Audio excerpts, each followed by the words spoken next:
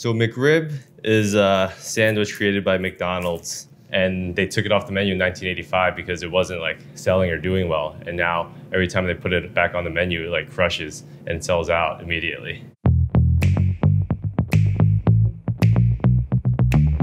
What's up, everyone? I'm Calvin Eng. I'm the chef and owner of Bonnie's, which is a Cantonese-American restaurant in Brooklyn, New York. And today I'm gonna show you how to make a Char Siu McRib sandwich. We're gonna make our marinade for the McRib. So it's a basic Char Siu marinade. Char Siu is just the common Cantonese way to make barbecue pork. So we'll start with the garlic, then we'll take a nub of ginger, we'll add a little brown sugar, and we have some hoisin sauce, which is a sweet Chinese barbecue sauce made from beans. A little bit of ketchup. A lot of times people put red food coloring in their Char Siu marinade, but I'll use ketchup and red tofu instead. So red tofu is basically just fermented tofu, fermented with red rice, so the color is very natural. And it also has like a briny umami flavor that's also really nice with it. So I'll add that in. Next, I'll add in some maltose. It's a fermented malt or rice product that's very sweet and kind of difficult to work with, so I would just zap it in the microwave for a few seconds before using. This is something I grew up eating on like a wooden stick as like a snack, like a lollipop. And they also sell these like on the streets that people make. For the soy sauces, we have two different soy sauces. We have light soy sauce and dark soy sauce. Light soy sauce is usually a lot saltier than dark, and dark a lot of times is mainly used just for coloring. So I like to use both just to balance that out. And then finally, we're gonna add a little MSG because MSG makes everything better in my opinion. It's a flavor enhancer. I think it takes food to the next level when you use it properly and don't overdo it. And there's clearly nothing wrong with it. I'm a big fan, as you can tell, MSG. And then if all the marinated ingredients are in, we're just gonna blend it up until it's smooth. Next, we're gonna prepare our ribs for this. So I'm using baby back ribs today, but you can use any type of rib that you prefer, any type of rib that you can get your hands on in the markets. I like it because it's a lot easier to work with after they're steamed. There's just one bone that you need to remove. St. Louis ribs are also perfect because St. Louis ribs are basically cleaned up, spiffied up spare ribs without cartilage and smaller bones on the bottom. So any of those will be great.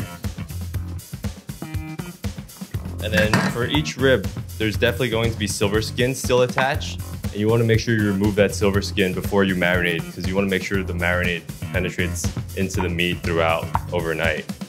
Just get your knife under there. If it gets super slippery, you can use a towel or paper towel to help you remove it easier. But every time I do this, I kind of pretend that I'm like removing a sticker off like a glass bottle, and the goal is to like remove it all in one piece, but it usually never happens. Just throw the ribs in here.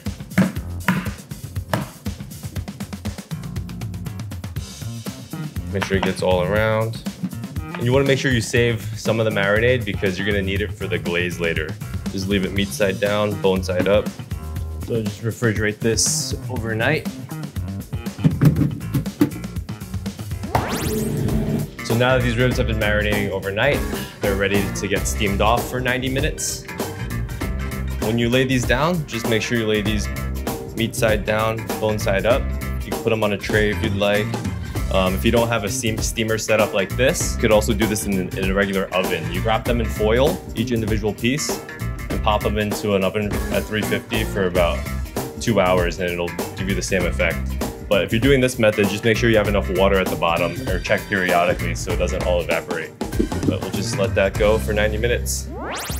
So they've been steaming for 90 minutes now. Just want to give the bones a little wiggle and see where they're at. And they honestly look perfect right now, so we could go ahead and remove them. So oftentimes when you get the McRib, you'll notice that it's like a molded meat patty.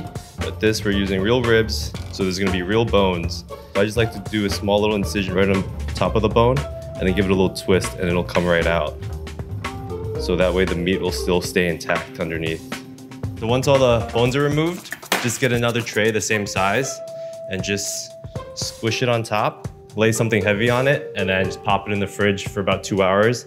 And then all the gelatin and the marinated collagen will kind of set, and you'll form like a nice little whole meat patty that's fully boneless.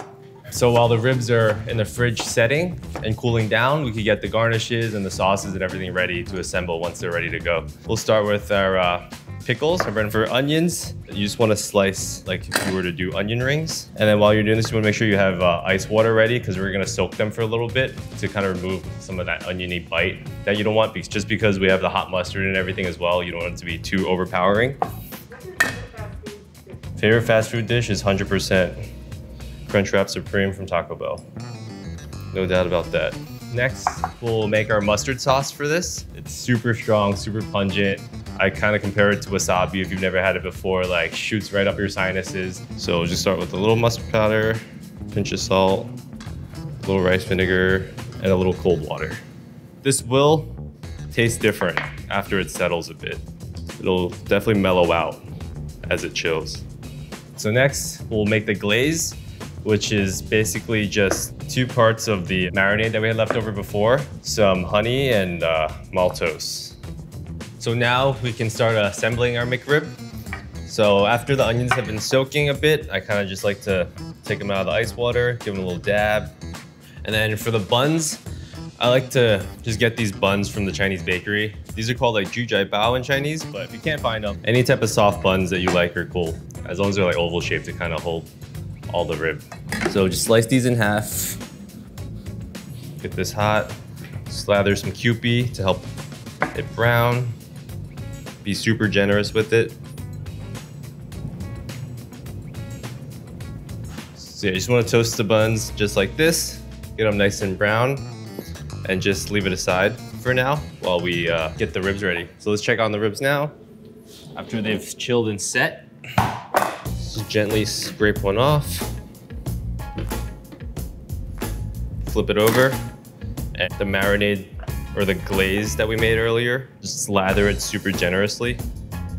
And all those sugars will like create all these little burnt ends and burnt bits, which is gonna be super delicious. All right, so now we just pop this in. If you're using a broiler at home in your oven, I just like to treat it like a salamander as well. Just leave the door open because it'll all happen really fast. So after it comes out, it should look like this. Heated through, glazy with some burnt bits. So now we could just start assembling. So first I like to slather some of this hot mustard. Make sure you taste it again now. Treat this like wasabi. You don't want to overdo it, but you want each bite to get that flavor. So I think this part really makes this sandwich in my opinion. You lay the rib right on top. Just get your onions that were soaking and drained. Just gather those. And some pickle coverage. And that's it. That's my version of the McRib, Char Siu McRib. All right, let's give it a try. It's like salty, sweet. The mustard really comes through, shoots right up your nose, and the pickles really make it taste like McDonald's. For the recipe, click the link below. And also, feel free to visit me at Bonnie's whenever we're open, hopefully soon.